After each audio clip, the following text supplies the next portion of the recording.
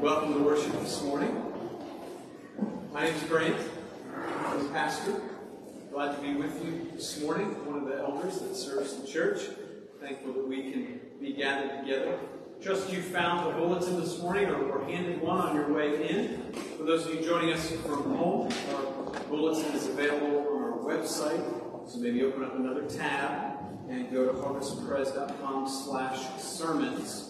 harvestpres.com/sermons, and you can download a copy of today's bulletin there in digital format. Those of you here in the sanctuary can do the same. If you want to pull one up on your phone or tablet, you can use find the bulletin there as well. Otherwise, it will be helpful for you to have a copy of our bulletin. A couple of things to draw your attention to there in the bulletin. And the inside cover, you'll find a number of phone numbers, email addresses, names, all related to various ministries, so that if you have interest in some kind of ministry in the church, you know who to call, who to reach out to, so that you can get plugged in either to music or missions, or if you have a question for one of the elders, our contact info is there. So please make use of that contact information. Back over on page 11, toward the end of the bulletin, the back inside cover, you'll find a number of announcements that change often, but some of the things are the same week to week, so you may just skip over them. But I encourage you to review them nonetheless. Particularly when I draw your attention to the talent show. 2 weeks from tonight, we have an annual church talent show. Now, full disclosure, it's been 2 years, because I don't think we did one last year. But that just means that there's talent saved up that you will all the more want to come. So if you have a talent, Mary Reskus is who you need to get in contact with so that she can get you on the agenda for the night. So please participate in that. Whatever your talent is, well, be wise. But we would love for you to grace us with your talent. It is a lot of fun, and we'll have a potluck meal afterward. So please take note of that announcement there. The talent show on December 5. Ladies, later that same week on the 9th, there's a Christmas party for the ladies of the church. Please note information there as well. Also, elder visits. You'll see a note about that there on page 11. This is an opportunity for us elders to get into your home, not so that we can be keeping score or keeping track of how you're doing, but so that we can get to know you and you can get to know us in a place that is hopefully the most comfortable for you. So we don't come with a long agenda, just a couple of questions. How do you do and how can we be praying? What questions do you have for us as elders? This is a great opportunity for us to get to know you, you to get to know us, and for you to feel more connected to the life of the church and what's going on. So there's a green sheet out in the foyer that is a sign-up for elder visits. There are a number of slots available. Please take advantage of that. We would love to spend some time with you. And we don't all pile in on your house. It's just 2 of us that show up, so we're not going to overwhelm you in mass. Just a couple of us will come and spend an hour with you. We'd love to do that. This morning's service is a beautiful one. Partially because every time that God's people get to gather together, it's a beautiful thing. Especially over the last year and a half, we've had so much to keep us at distance from one another. To be able to gather together as God's people is rich and is beautiful and is helpful in our walk. This morning, we get to experience both the sacraments, both baptism and the Lord's Supper. We take the Lord's Supper every week. We don't get to baptize every week. That'd be pretty cool if we did. So pray that the Lord draws more into our number that we get baptized. Every week, that'd be something. But this morning, we get to baptize 3 children of the covenant. When we get to that point in our service, that's on page 6. I'll have a bit more explanation about that then. But this is a special service when not not only do we get to be together, but we get to experience together both sacraments that Christ has given to the church. So we'll sing together, we'll read God's Word together, we'll submit together to the preaching of God's Word, but we'll also participate together in both baptism and the Lord's Supper. And all these things are meant not only for our good and the glory of God, but they're meant to remind us about where we're going and the reunions that we'll have one day. And that some that we know and love are already experiencing. So we are heading somewhere. And this morning's service of worship is meant to help us on that journey. So if you would turn to page 3 of your bulletin, and we'll call one another into worship in 2 Corinthians chapter 4 and Colossians chapter 3. And then we'll respond together with the Lord's Prayer on the top of page 4. But here for the call to worship, I'll read the light print. Please respond together. Beloved, what we proclaim is not ourselves, but Jesus Christ as Lord. God has said, "Let the light shine out of darkness," has shown in our hearts to give the light, knowledge, the glory of God, the face of Jesus Christ. That we have this treasure in jars of clay, to show that the surpassing power belongs to God and not to us. We know that He who raised the Lord Jesus will raise us also with Jesus and bring us with you into His presence. So we do not lose heart. Though our outer self is wasting away, our inner self is being renewed day by day. This light and momentary affliction is preparing for us an eternal weight of glory beyond all comparison.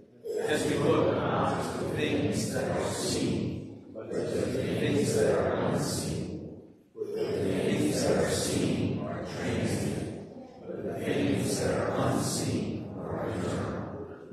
If then you have been raised with Christ, seek the things that are above, where Christ is, seated at the right hand of God. Set your minds on things that are above, not on things that are on earth. For you have died, and your life is hidden with Christ in God. When Christ, who is our life, appears, then we also will appear with Him in glory. Even so, come quickly, Lord Jesus. Let's pray together. Our Father in heaven, hallowed be your name. Your kingdom come, your will be done, on earth as it is in heaven. Give us today our daily bread. Forgive us our debts, as we also have forgiven our debtors. And lead us not into temptation, but deliver us from the evil one. For yours is the kingdom, power, and glory forever.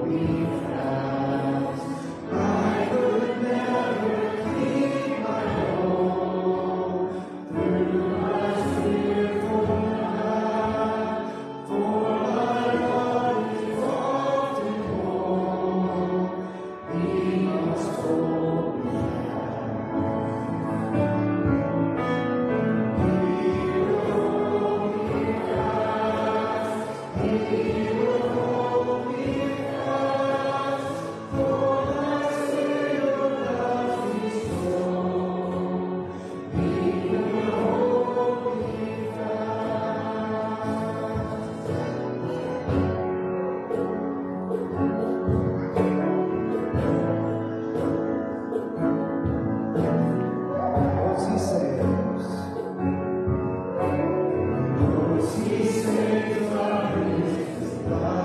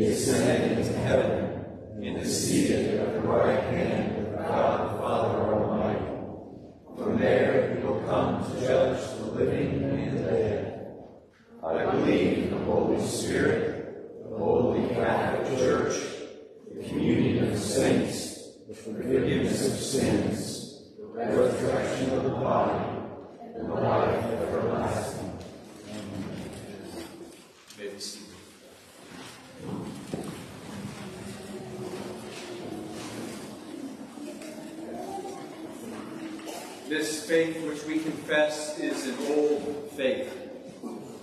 It's not something we've created. It's not something that we make. It's something that, as one who's gone before us, Church Mullins, has told us, it's something that is making us. It's a faith that we are invited to enter into. It's a faith we're invited to believe. Faith we're invited to give our lives to. Because it's about a person.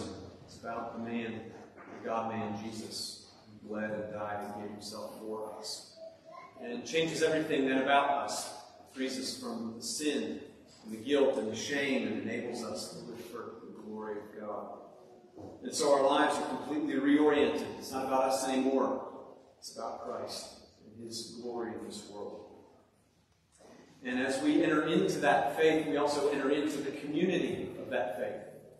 Because we're not alone. We don't stand as individual Christians. We stand with brothers and sisters, with fathers and mothers, aunts and uncles in the faith that have gone before us, whose eyes are fixed on the same Savior. So when you come to know Jesus, you come to know Jesus' church. You come to be a member not only of Christ, but of Christ's church.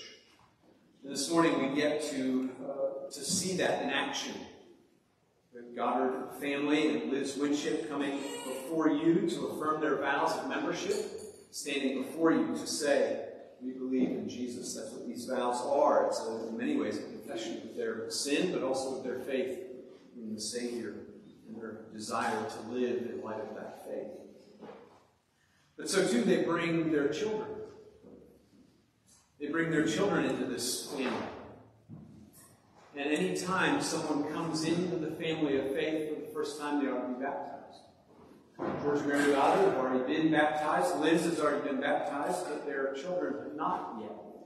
And so it's appropriate that upon their parents' profession of faith and joining the church, the children receive the sign of being a part of God's family. So what we do in a few moments in baptizing Gloria and Caleb and Zane is not so much really having anything to do with their faith at all. It's a sign of their parents' faith. They bring their children to be part of this family of which we are part.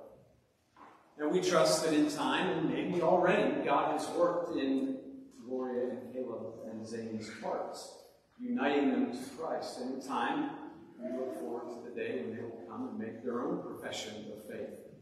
But that will be in response to God's gracious promises and God's gracious actions.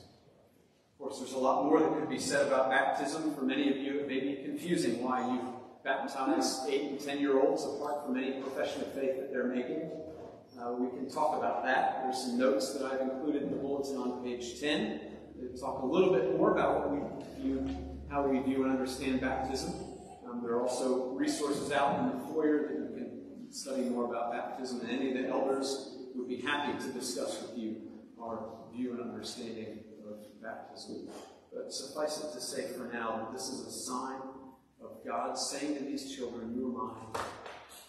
Because in Acts chapter 2, verses 38 and 39, we're told that these promises are for us and for our children. And so, as George and Mary stand before you, as Liz stands before you, professing their own faith, they're owning that faith for their children as well. Confident of God's promise, that the promise of a gracious redemption is for not only them, but for their children. So, I'm going to invite George and Mary and their kids up front. Please, Liz, Zane, if you would join me up front. And I'm going to have some questions for moms and dad, and then we'll move to the back for the baptism.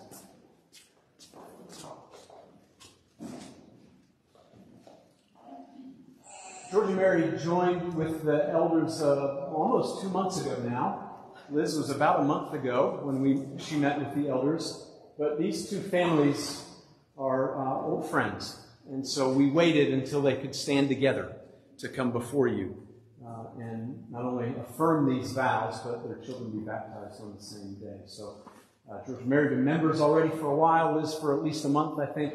But now they stand before you to affirm these vows. So Liz, Mary, George, I ask you these 5 questions again that you've already answered in the affirmative with the elders, but if you could again respond in the affirmative before your brothers and sisters here at Partners.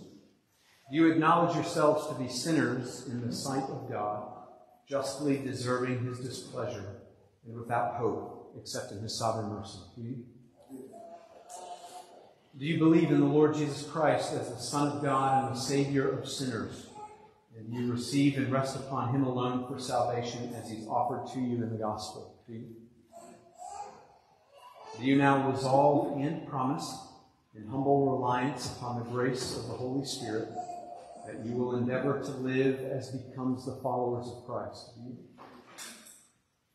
Do you promise to support the church in her worship and work to the best of your ability? Do you? Lastly, do you submit yourselves to the government and discipline of the church and promise to study her purity and peace? Well, welcome to Harvest. And now, 3 questions, again, for George and Mary and Liz regarding your children. And then there's a question for you, members of Harvest, that I'll invite you to respond to in a moment as well. So then, first, do you acknowledge your children's need of the cleansing blood of Jesus Christ and the renewing grace of the Holy Spirit? Do you claim God's covenant promises in their behalf? And do you look in faith to the Lord Jesus Christ for their salvation, even as you do for your own? Thirdly, do you now unreservedly dedicate your children to God and promise in humble reliance upon divine grace that you will endeavor to set before them a godly example? You will pray with them and for them.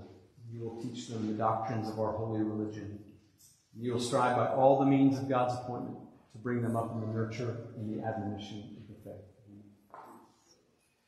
Now you Harvest family, do you, as a family, as a congregation, undertake the responsibility of assisting the parents in the Christian nurture of these children? Do you? Now, a word to you 3, Zane and Gloria and Caleb. Yes, everybody's looking at you. Yes, it's a little bit awkward. But we're going to sing something to you.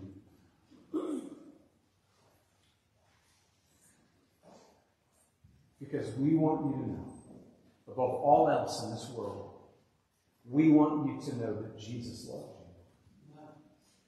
And that the world is going to look at you. You're going to look at yourself in the mirror.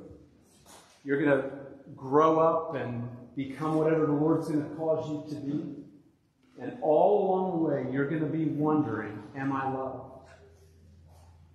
But when you ask that question, or when the world asks that question of you, I want you to remember this day. The day when God said to you, I love you. So congregation, would you join me in singing to these children, Jesus loves you? Jesus loves you, this I know, for the Bible tells me so. Little ones to him belong, they are weak, but he is strong. Yes, Jesus loves you. Yes, Jesus loves you. Yes, Jesus loves you. The Bible tells you so. Now then, if you follow me, let me show you that Jesus loves you.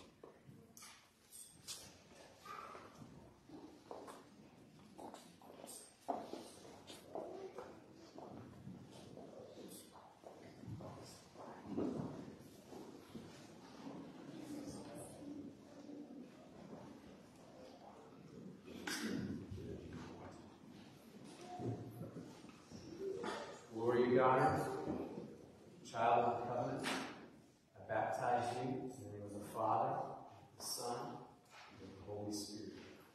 Amen. Hail, Goddard, child of the covenant, I baptize you in the name of the Father, and the Son, and the Holy Spirit. Amen. Saying, child of the covenant, I baptize you in the name of the Father, and the Son, and the Holy Spirit. Amen. Let's stand together and sing the gospel. Praise God from whom all blessings flow. Praise Him, all creatures here below. Praise Him above the heavenly hosts. Praise Father, Son, and Holy Ghost.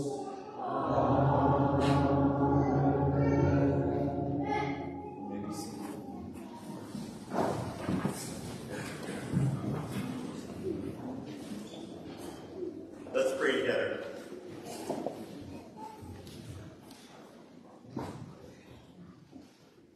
Now may the God of peace, who brought again from the dead our Lord Jesus, the great shepherd of the sheep, by the blood of the eternal covenant, equip you with everything good, that you may do his will, working in us that which is pleasing in his sight, through Jesus Christ, to whom be glory forever and ever. Amen. We praise you, Most High God, the God of peace. It's an odd thing for us to wrestle with in our hearts and minds in the world in which we live, but you are the God who gives peace, who brings peace. So that we're not waiting for resolutions in this world so that we can rest, but we rest in your sovereign hand. We rest in the absolute security of being purchased by Christ Jesus our Lord. We rest in the reality of the salvation that we have through Jesus Christ. We rest in the security of knowing that because we have now peace with God, eternity is secure. And we praise you. And this is no passing religious notion for us. We mourn with Sherry, who we love, as you've taken Buck to be with you, and we mourn because we feel the pain at some level that she feels and the pain of their family, but we praise you that you have taken your son to be with you. And even as we saw walkers in the garage yesterday, we praise you that they're of no use. And we look forward to the day when body and soul are reunited. And we are dancing and praising you. We thank you for the reunion in that family that's already taken place. Mother and father and son together. There is no God but our God. There is salvation in none other, Jesus Christ our Lord. We praise you and thank you, God of peace. We thank you, Lord Jesus, the great shepherd of the sheep, and how you shepherd us, how you care for us, how you know us by name, how you protect us, how you sacrifice to purchase us, how you defend us, and constantly intercede on our behalf before the Father. We praise you and thank you for that. We thank you for the unity and peace within the sheepfold that you've established. We thank you for the family here this morning, the family of God, the very body of Christ united together. We are so grateful for how you love us through the body here, and how we can watch the body loving one another. We praise you for that. That's a work of you in us. That's the work of your Spirit moving through us. That you are doing what is pleasing in your sight through your people, and we praise you for that. We thank you that you love us and include us in the most wonderful things that you're doing. We thank you that you equip us with everything good, that we may do your will.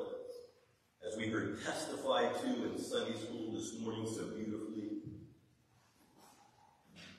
you have saved us, yes, and you have called us with a holy calling, and then you have set us loose. You have turned us loose in this world by the power of your Spirit to work out that salvation with fear and trembling, that we not only represent the identity of who we are in Christ, but that we represent the infinite God of the universe rightly as you work through us. Thank you for including us in that. We thank you for the blood of the eternal covenant, the blood of Christ, by which the covenant promise is ratified, it's sealed, and it's delivered. We thank you as we see young men and a young lady this morning as they are included in the covenant. We thank you for the promises to families, to parents, and to the household. Convict those young hearts now, even now, of the seal, the sign that they carry with them as those included in the covenant. Father, we pray for the lost around us, those that are outside of the covenant, those that know nothing of peace, let alone peace with you. Save them by your sovereign hand, save them. And Holy Spirit, move in us, your people, to go and make disciples, to go. It's a call, it's a command, and it's a gift to be permitted to participate. We praise you. Father, we give you ourselves this morning. It's all we have. We give it to you for your glory as an act of worship, that your name would be great, that your salvation would be known to all peoples. In Christ Jesus' name we pray. Amen. Let's continue to worship in our offering.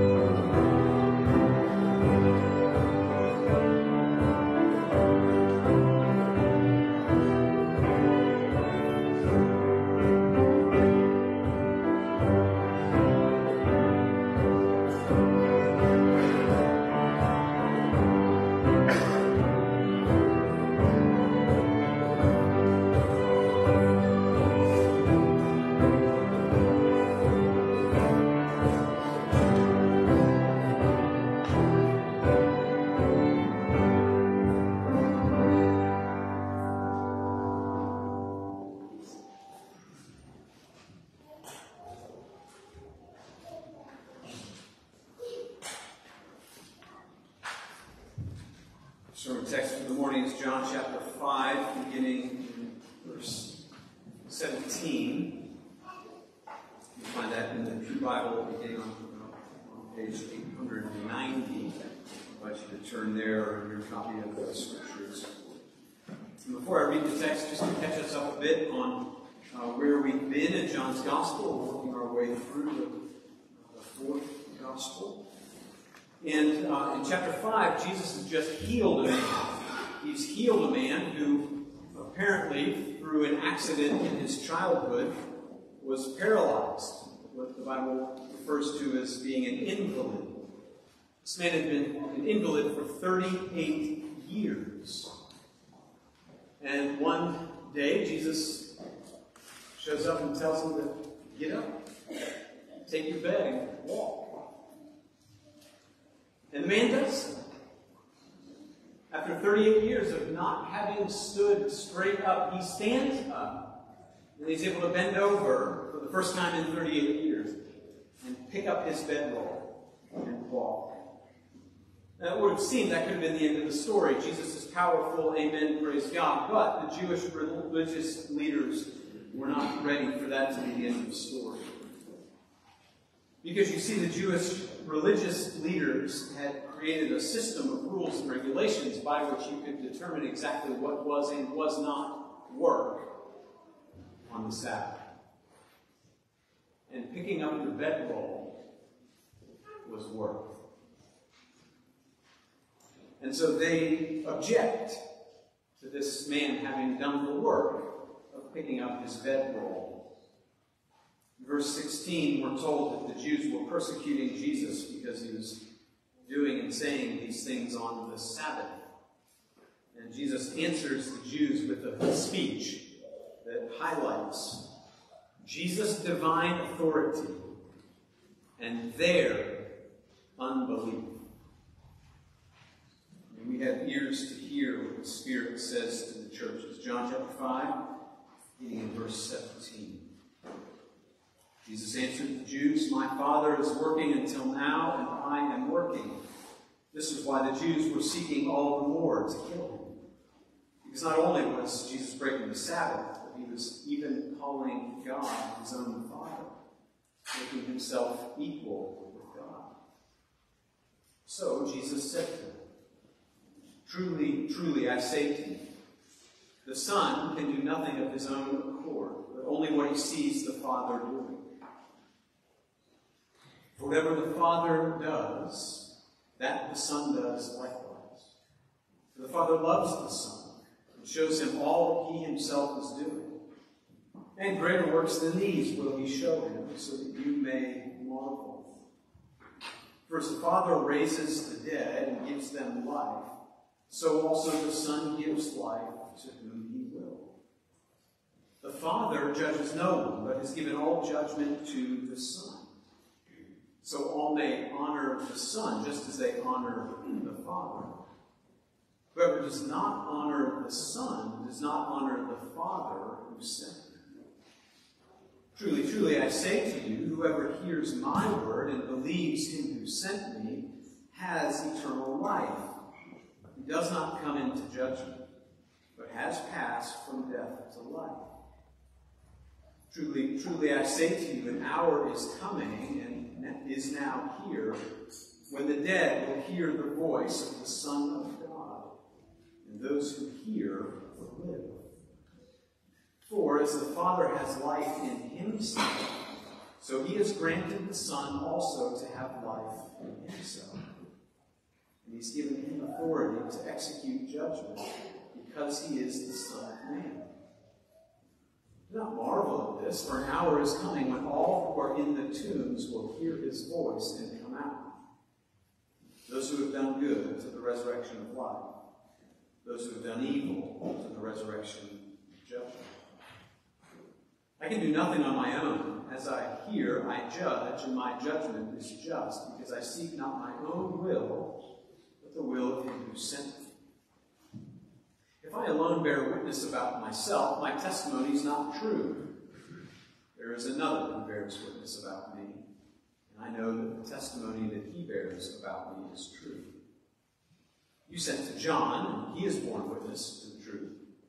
Not that the testimony that I receive is from man, but I say these things so that you may be saved.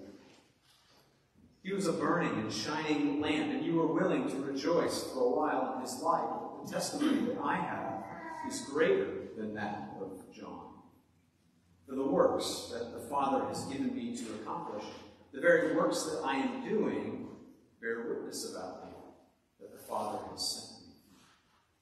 And the Father who sent me has himself borne witness about me. His voice you have never heard, his form you have never seen, and you do not have his word abiding in you, for you do not believe the one whom he has sent. You search the Scriptures because you think that in them you have eternal life, and it is they that bear witness about me, yet you refuse to come to me that you may have life. I do not receive glory from people, but I know that you do not have the love of God within you. I have come in my Father's name, and you do not receive me. If another comes in his own name, you will receive him. How can you believe when you receive glory from one another? You do not seek the glory that comes from the only God. Do not think that I will accuse you to the Father. There is one who accuses you, Moses, on whom you have set your hope. For if you believed Moses, you would have believed me, for he wrote about me. If you do not believe his writings, how will you believe my words? The grass withers, the flowers fade. The word of our God stands forever. Beloved, this is the word of the Lord. Thanks be to God. This great day. Gracious Heavenly Father, we do ask that in these moments you would give us eyes to see and ears to hear. Give us minds to understand and hearts that are ready to receive and to believe that Jesus is the Christ, and that in believing we may have life, and that life might be demonstrated, that life might be shown in our lives, in the way that we conduct ourselves, in our speech, in our thoughts, in our actions, in the trajectories of our lives. So, Father, be at work among us by your Spirit, for the sake of your glory. Amen. It's going to be helpful for us to bear in mind and remember that the Jews took their religion and spirituality very seriously. They were very serious about knowing God, as many of us are very serious about knowing God. They genuinely desired a relationship with God, and they worked very hard at keeping what they believed to be the rules that governed that relationship. Jesus, in fact, in verse 39, says that they were pursuing eternal life. It's easy to give the Jews a hard time, but they were doing what they thought was best. They were pursuing eternal life, but when eternal life walked among them, they did not receive it. In fact, they rejected eternal life. They persecuted eternal life. They hated the real thing, and they eventually murdered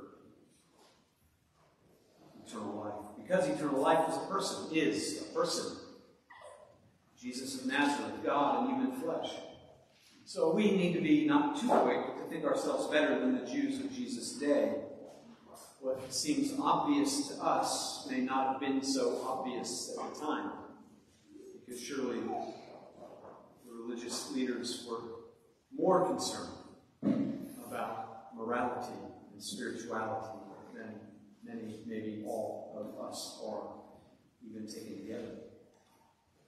the truth of it is we may share more in common with them than we want to admit at first glance. So it will be helpful for us to consider what Jesus has to say to those who were persecuting him. Even though I'm sure none in this room would put themselves in the camp of those that persecute Christ. It may just be that we have things in common with those that did. In this little sermon in John 5, Jesus is exposing the unbelief of the Jews. It's going to help us in our own journey of belief to listen well to Jesus' words and to allow our own hearts to be exposed. The state of our hearts, as I'm sure you know, is always on display. Whether we see it in the moments or not, our hearts are always on display, and God always sees it. And here, Jesus is graciously exposing the heart to those that aren't able to see it. He removes the layers of the onion, as it were.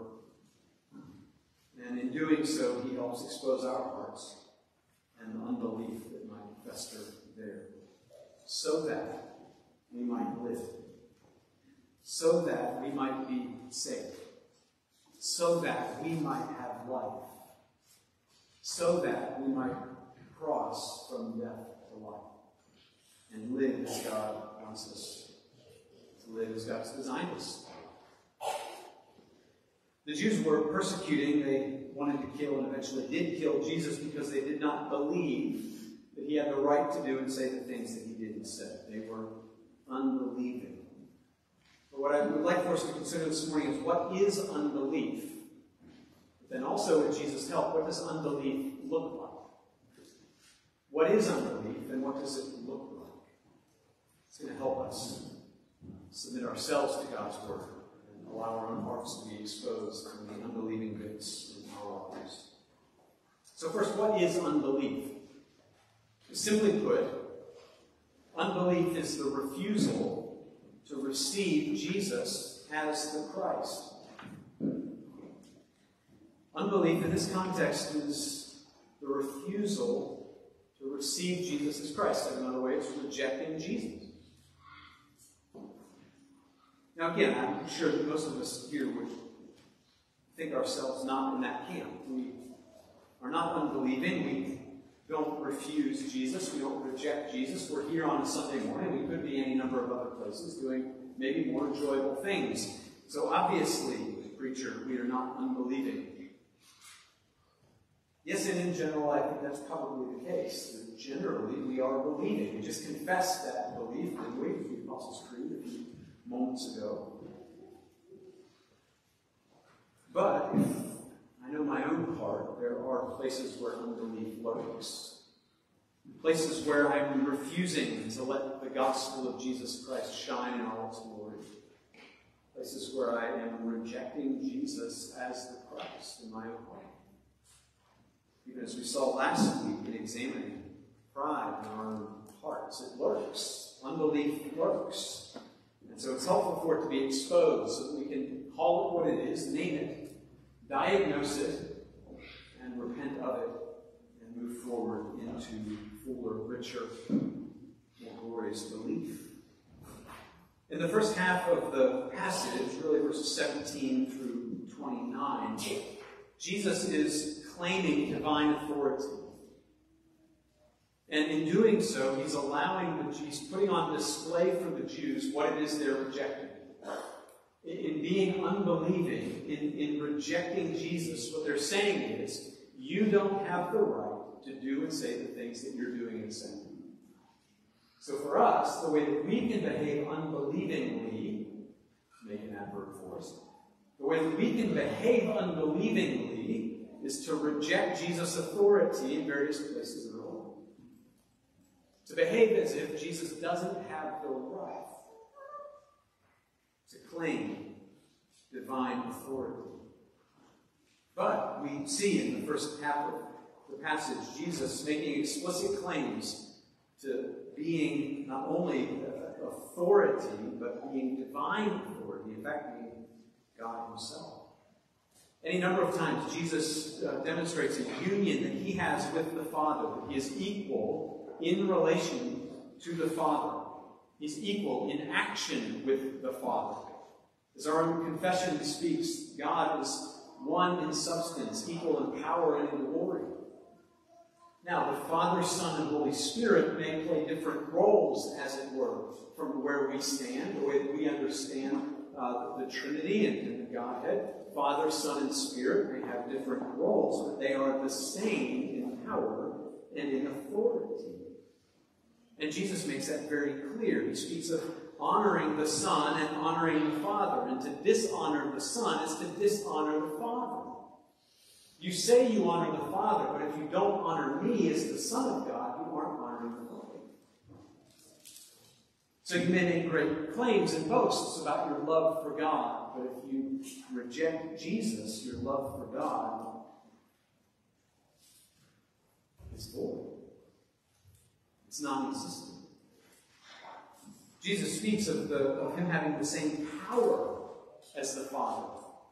For those that loved their Bibles in Jesus' day, that was the Old Testament. In the Old Testament, it's very clear that only God has the power over life and death. God gives the breath of life. God takes life. It is God's prerogative to give or take life. And Jesus claims that same prerogative. It is mine to give life, to raise from the dead. Jesus is claiming divinity. It says that he can raise from the dead. He can give life. And of course, here he's speaking of life in two different ways. He's speaking of physical life. And we know that he will go on to raise the dead in John chapter 11. And also Jesus himself will be raised from the dead, a further demonstration of his divine authority and power. But he's not speaking only about physical life. It is also Jesus within his purview of authority to give spiritual life. We see in John 5:24, I say to you, whoever hears my word and believes him who sent me has eternal life. It is Jesus' prerogative to give spiritual life to those that are spiritually dead. In another incident in the Gospels, there is a lame man who's brought to Jesus by his friends. He can't get to Jesus, so his friends carry him. And what does Jesus say to the man? Your sins are forgiven. Which is an odd scene, because obviously this guy, to look at it, this guy is not interested in the forgiveness of sins. His legs don't work, he'd like to walk. And what Jesus says to him is, your sins are forgiven. And that sparks a conversation, a debate with the Jewish religious leaders who say, who can forgive sins but God alone? But again, Jesus is claiming divine authority. I have the right to forgive sin, Jesus says. And then he says, so that you can know that I have authority over sin. He says to the lame man, rise. And the lame man rises. The point being, similar to what we saw in the early part of John 5, if Jesus has the power to command lame legs to start moving again, it's a demonstration of his authority to forgive sin as well. And if he has the authority to forgive sin, that's shown by his authority over the physical realm. Jesus, as God, grants life, physical and spiritual. And we even see that Jesus claims an authority to judge humans. It is his prerogative to execute divine judgment at the end of time. It is God's prerogative to give life, to take it away. It is God's prerogative to judge the works of humankind. And Jesus here claims that right as his own. The Father has given judgment to the Son. Jesus is making it as clear as he can that it is his divine prerogative to speak these words, to perform these miracles, and to claim the authority of being one with God. He claims himself as the source of life, of physical and spiritual life. In him is salvation. As the Father, verse 26, as the Father has life in himself, so he has granted the Son also to have life in himself. Jesus is the source of life. Verses 39 and 40, he demonstrates, he lets the Jewish leaders know that what they're looking for is Jesus. You search the scriptures, thinking that in them you have eternal life. But they testify, they bear witness about me. Just saying, I'm the point. I am the source of life. I am the source of salvation. I am God. And unbelief says, no, you're not. Unbelief either says explicitly, no, you're not, or implicitly by its behavior, no, you're not. No, Jesus, you don't have to worry. You're a great teacher. Maybe there are things that we can learn from Jesus as a great teacher. Some will tip the hat to Jesus as even maybe a miracle worker, but this whole claiming divinity thing is just too far. So we'll receive you, Jesus, as a teacher, as maybe a powerful miracle worker. But we're not going to go so far as to bow. We're not going to worship you. See, you can be kind of pro-Jesus, like Jesus is a good dude, and not know Christ. There's a lot in our day that even religions, other than Christianity, that identify Jesus as someone worth emulating, someone whose teachings you can follow and learn from. But when it comes to bowing down to Jesus and worshiping him as God, all those other religions and worldviews and philosophies fall short. Because it's just a bridge too far. It's unbelief. But the Christian, the follower of Christ, is one who hears the claims, sees the miracles, and submits. Says, yes, I believe. Help my unbelief. We see examples of belief throughout John's Gospel. Not only do we have examples of unbelief with the Jewish religious leaders, but we have a number of examples of belief where folks receive this message. They don't reject Jesus, they receive him. The disciples following Jesus, the Samaritan woman in chapter 4, owning her past and sharing Jesus with her village that knew all her junk. The invalid earlier in chapter 5, obeying Jesus. That's belief. Jesus told a guy that had been lame for 38 years, get up and walk. And he actually did the work of trying to put energy to those muscles that hadn't worked in 38 years. He believed Jesus' words and got up and walk. See, unbelief manifests itself in life, and so does belief. Belief is demonstrated in our lives. If unbelief is rejecting Jesus as the Christ, as the Messiah, as the long-expected Redeemer, as the fulfillment of all Old Testament prophecies and scriptures, if that is unbelief to reject Jesus as the Christ, belief is to receive Jesus and to entrust oneself to him. To say to Jesus, you are who you say you are, and I am who you say I am.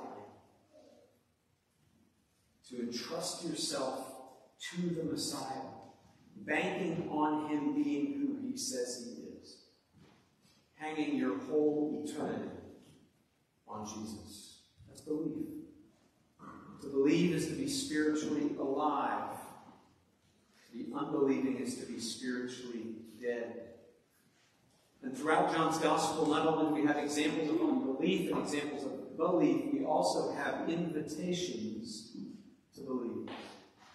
To enter into the promises of God, that we might know life, that we might come to have eternal life and participate in eternal life. Even in our passage, there's a number of allusions to, if you believe, you have life. 5:24, for example. But also later in John chapter 11, I mentioned Jesus raising Lazarus from the dead. Before the actual resurrection event, Jesus is interacting with Mary. And in John 11, verses 25 and 26, Jesus says, I am the resurrection and the life. And he says to Mary, do you believe this? It's an invitation to believe that Jesus is who he says he is. The whole book of John, as John chapter 20, verse 31 tells us, is an invitation to believe. All these things have been written so that you may believe that Jesus is the Christ. So maybe some of you here this morning that don't yet know that Jesus is the Christ. This Jesus of whom we speak, this carpenter's son from Nazareth, from the little podunk village in Jerusalem from 2,000 years ago, he is God in the flesh, come to bear the sin of the human race so that you might have life. So that you might be united to God and freed from your sin and shame. So that you might have the hope of eternal life. And apart from Jesus, you remain dead in your transgressions and your sins and your trespasses. You might think you're living a good life. You might think you're being moral. You might think at least you're better than so-and-so. But if you're not bound in me to King Jesus, you remain dead. And you have no hope in you, no matter how good you appear on the outside. And for those of us that do know Christ and have submitted our lives to Christ, the question comes to us this morning: where is unbelief operating in my own heart? Where is unbelief operating?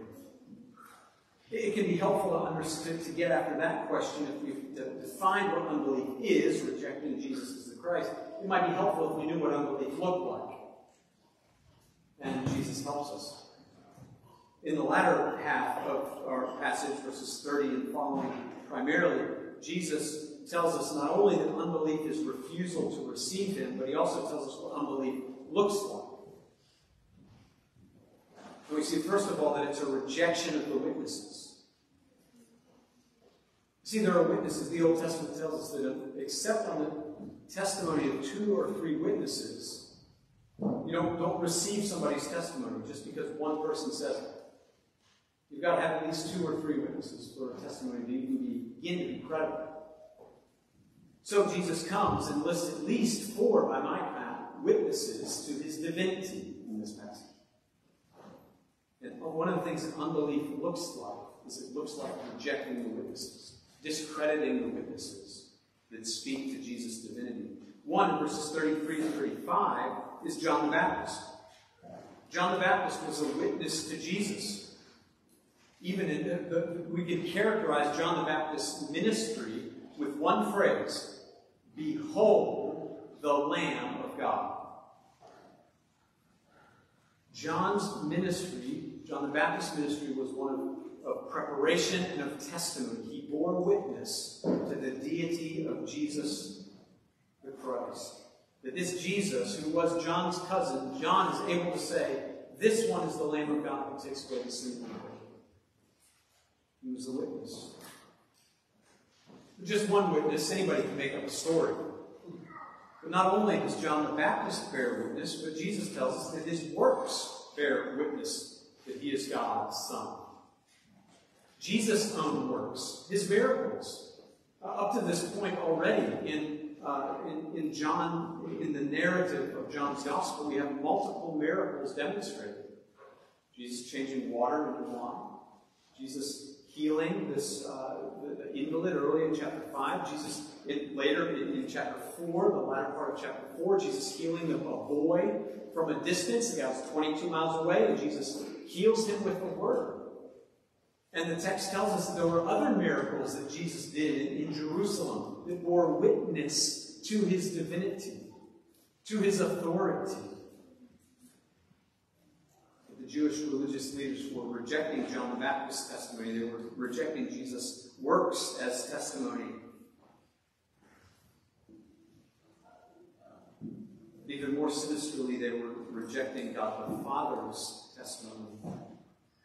In verse 32, when Jesus says, there's another who bears witness about me, and I know that the testimony that he bears about me is true, we might think that he's leading to John the Baptist, but he's actually talking about God the Father. Verses 33 and 35, or 36, there's sort of a parenthesis almost. 32, there is one who bears witness about me. For the works that the Father has given me to accomplish, verse 36, the very works that I've done bear witness about me that the Father has sent me, in verse 37. And the Father who has sent me himself, Lord, has borne witness about me. At Jesus' baptism, the Father speaks, "This is my Son, whom I love. In him I am well pleased." Jesus' own works, John the Baptist's testimony, and the voice of the Father speaking, "This is my Son." But furthermore, there's a fourth witness. And for the Jewish religious leaders, it may be the most damning. Because they loved the Bible. They loved the Old Testament. They knew the Old Testament. But they missed the entire point of the Old Testament. Verses 39 and following, Jesus says, "You search the Scriptures because you think that in them you have eternal life, and it is they that bear witness about me. Yet you refuse to come to me, that you may have life." They had all 39 books of the Old Testament. I would imagine that many of these religious leaders had much of that material memorized. It was in their minds, it was in their hearts, but they missed the point. They couldn't see eternal life when it walked among them. They rejected Jesus. They were fundamentally unbelieving. They would not receive him as the Christ. Not because the witnesses don't bear witness, but because Jesus didn't fit their narrative. Jesus didn't fit their expectations. Jesus didn't fit their desires. But the Scriptures testify that Jesus is the Christ. Verses 45 to 47, Jesus really sticks his finger in it when he says, "Y'all love Moses. And Moses condemns you because Moses was speaking about me." Explicitly, Deuteronomy 18:15, Moses tells the people of Israel that after me, God will raise up for you a prophet. To him you shall listen. They didn't listen to the prophet. They rejected Jesus. They missed the point. All the messianic psalms, the realities in the Old Testament that we see of a prophet, of a priest, of a king, all pointing to Jesus, and they rejected seeing him for what he was. Matthew chapter 5, verse 17, Jesus says, "I haven't come to abolish the law and the prophets, I've come to fulfill them." Luke chapter 24, verses 27 and 44, Jesus opens up the Old Testament to the 2 disciples on the road to Emmaus after his resurrection. He lets them see all the things in the Old Testament that were pointing to Jesus. Can you imagine that scene? What a walk. Where Jesus speaks of Genesis chapter 3, verse 15. How he's the fulfillment of Genesis 22, of Exodus 20, and Deuteronomy 18, of the whole sacrificial system, of all the evidences in the Psalms and the prophets of who the Messiah would be. The believer receives the witnesses. The believer submits to the overwhelming evidence that Jesus is the Christ. See, God doesn't expect belief to just come out of nothing. He gives us witnesses that we can investigate, we can evaluate. Faith is not a leap into the dark. Faith is a well-grounded assurance that what God says is true.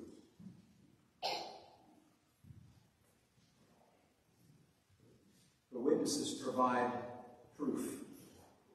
And the witnesses that we have are irrefutable to those that have eyes to see. To reject the witnesses is to show yourself spiritually dead, blind to the truth, unwilling to see. What does unbelief look like? It looks like rejecting the witnesses. It also looks like pursuing man-centered glory. Unbelief looks like pursuing man-centered glory. That's what Jesus is talking about in verses 41 to 45. I don't receive glory from people, but I know that you do not have the love of God within you, because you're unbelieving. I've come in my Father's name, and you don't receive me. If another comes in his own name, you'll receive him. How can you, when you receive glory from one another, and do not seek the glory that comes from the Lord God? We're too busy pursuing man-centered glory to believe in the glory of God made manifest among us. In order to believe, in order to have life, you have to let go of the glory of man. And many times the process of someone coming to faith in Jesus is God removing from them the lies that the glory of man is worth pursuing. What I mean by that, oftentimes God allows you to go through hardship. He sometimes even allows you to get the very thing you wanted and to find out that you're still empty. You still don't have the life that you thought that thing would give you. See, the Bible calls that idolatry. Right? Sometimes the Lord allows us to taste our idols, to get them, so that we can realize they're empty, so that we can turn to him. If we pursue man-centered glory, we might get it. But it will be all you ever get. So if you think that you'll be content with the praise of man, you won't. It doesn't do for you what you need done for you. Having a good reputation is great, but it won't give you new life. Having vocational success is good, but it won't resurrect your soul. Having financial security is wise and good. It's not going to breathe life into you. Being a moral person, it's good. We should all be moral people. Your morality can't save you. Having some measure of spiritual prowess won't do your soul any real good. Apart from Christ.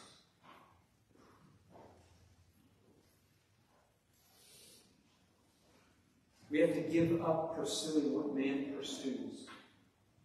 And a way for us to understand what that might look like in our own lives is we can ask a question like, what is shaping my life? What's directing my life?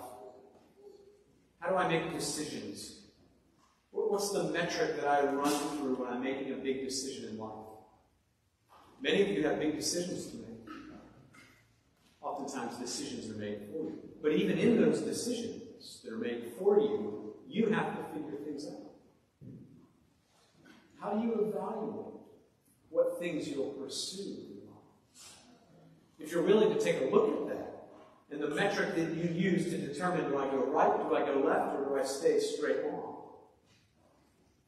It can help you understand, are you believing this good news about Jesus functionally in your life? Is Jesus a part of the decision-making metric? What is shaping your life? What's directing your life? Look, we better get this right. What glory are you pursuing? If we get this question wrong, we are hopeless apart from Christ's intervention. What glory are we pursuing? We need to be clear about it. We need to allow ourselves to be opened up to the Lord and His Word. Father, show me what glory am I pursuing? Because the Jews thought they were pursuing the glory of God.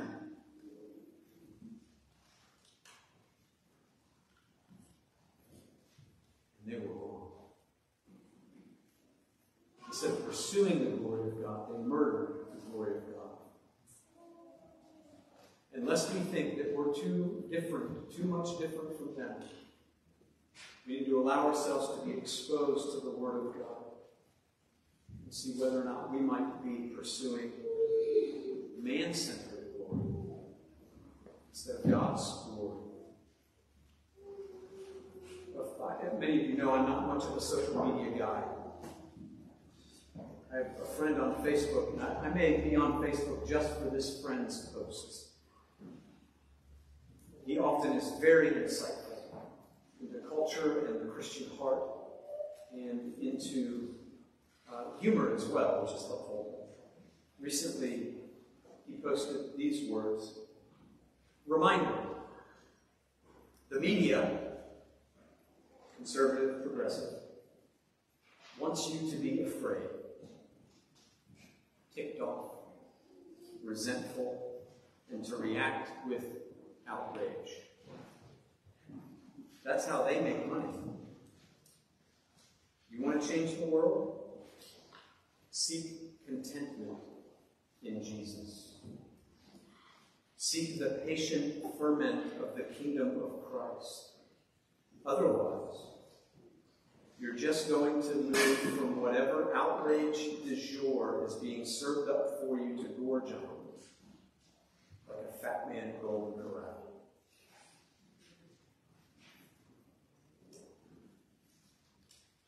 Many of us are fat men at Golden Corral. We're feeding on outrage. We're pursuing the glory of outrage. And it's destroying us. Beloved, what glory are you pursuing? The glory of outrage or the glory of a risen Savior? Where does unbelief show itself in your heart? Pursuing success or reputation or power in any form?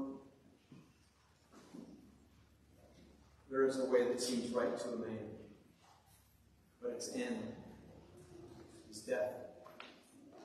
Jesus comes offering the way to life, and that way looks like submission to Jesus, to receiving him and his authority in all areas of our lives. Beloved, if our lives are shaped by the pursuit of anything other than God's glory, it will lead to death. But the glory of God is life and peace, both now and for eternity. So may God give us grace to evaluate the claims of Jesus, to take a serious, hard look at who Jesus says he is, and what the witnesses demonstrate him to be. And may God give us grace to let go any pursuit of a man-centered glory in every and any area of our lives, so that our lives might be characterized by life, not by the stench of death. The invitation to believe in Jesus is ever present, so let us receive it and let us live. Let's pray together. Father, Jesus is your Son. He is our Savior. He is God incarnate. So by your Spirit, would you give us eyes to see and eyes that recognize, ears that hear the witnesses, minds that are willing to do the hard work of investigation and evaluation, and even measuring up our own lives to see where we might be out of alignment, out of accord, where we might be rejecting the glory of God in the face of Jesus Christ. And Father, make us more open to the glory of Jesus. Make us more submissive, more humble, more grateful.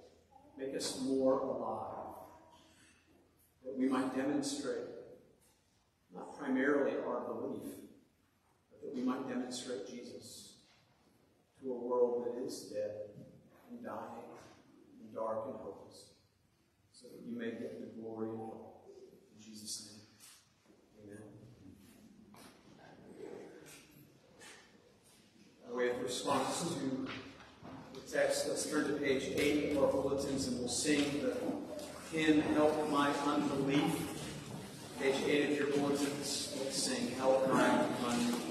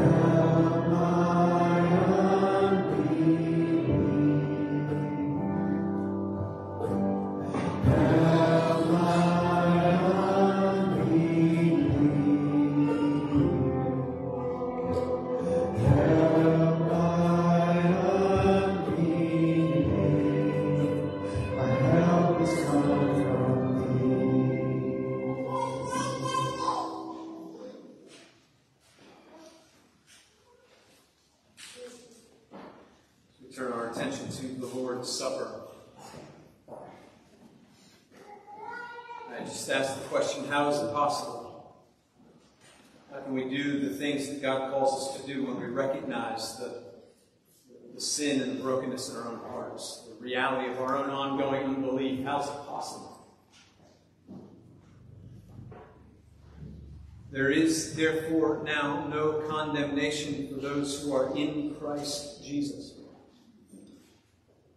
For the law of the Spirit of life has set you free in Christ Jesus from the law of sin and death. For God has done what the law, weakened by the flesh, could not do. By sending his own Son in the likeness of sinful flesh, and for sin, he condemned sin in the flesh, in order that the righteous requirement of the law might be fulfilled in us, who walk not according to the flesh, but according to the Spirit. How's it possible, beloved, in you? It's not. God has done what you and I cannot by sending Jesus to condemn sin, so that the law might be fulfilled in us. Can you imagine? In you, the law fulfilled. Not because of your good behavior, but because of Jesus, the merit of Jesus' life given to you by the Father. That is good news. So that all that God expects and requires of you has been done perfectly. The deal is done. The documents are signed. You are his. And when the judgment comes, the Father will look at you. Say, in Christ. Your eternity is one glory of joy. If you know that to be the case, if you have submitted your life to Jesus, Jesus invites you to this table, because here we remember his body and his blood.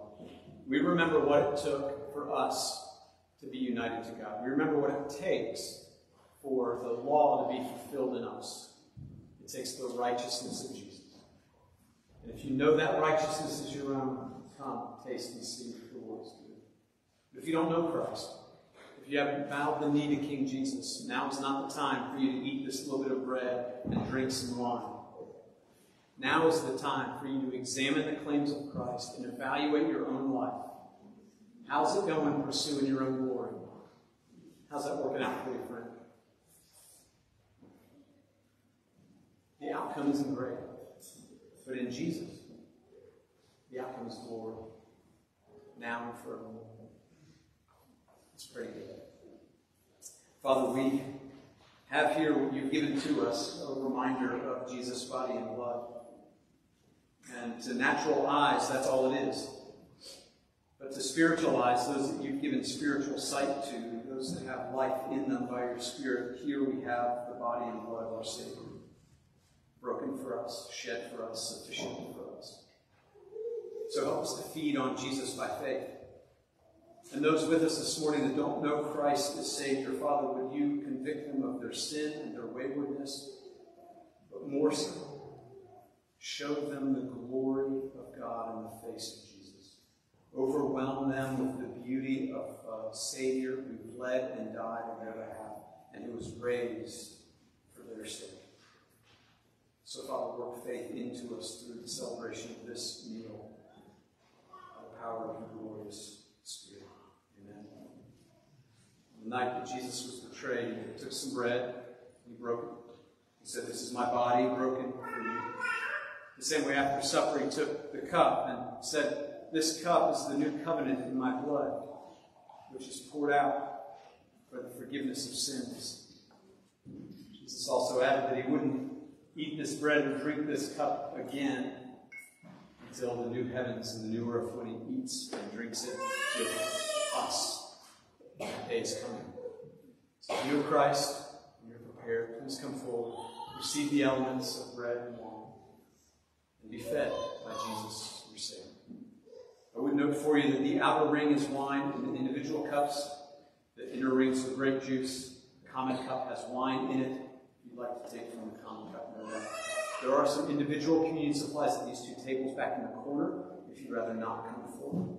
There's a platter here with gluten-free wafers as well. So I think with all the instructions out of the way, if the elders would come and assist, when you're prepared to come and receive the body and blood of Jesus, please do so by faith.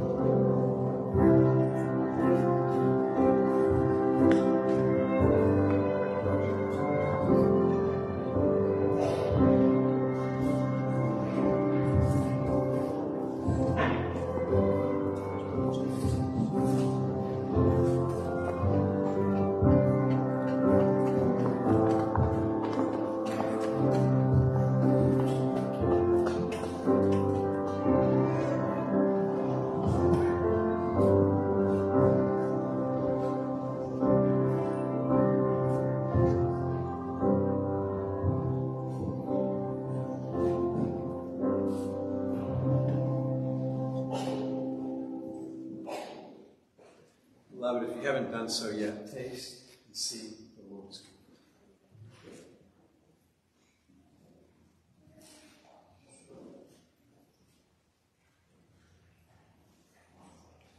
God's people said together. Amen. Amen. Let's stand together and sing. Jesus is the resurrection and the life, and we who have faith in him can sing like we mean it.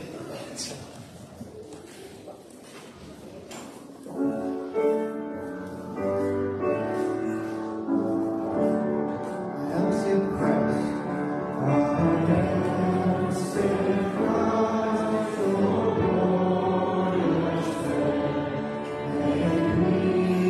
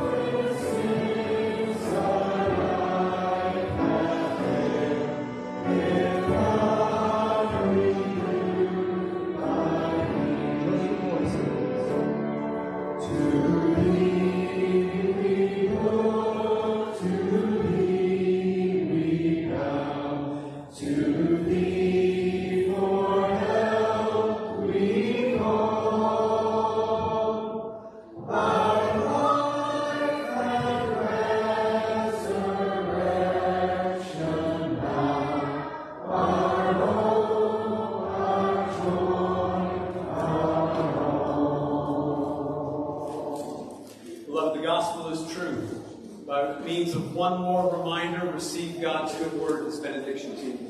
The Lord bless you. The Lord keep you. The Lord make His face shine upon you and be gracious. Lord, lift up His countenance upon you and give you peace. Today and forevermore, for Jesus our King and our Savior. God's peace. Amen.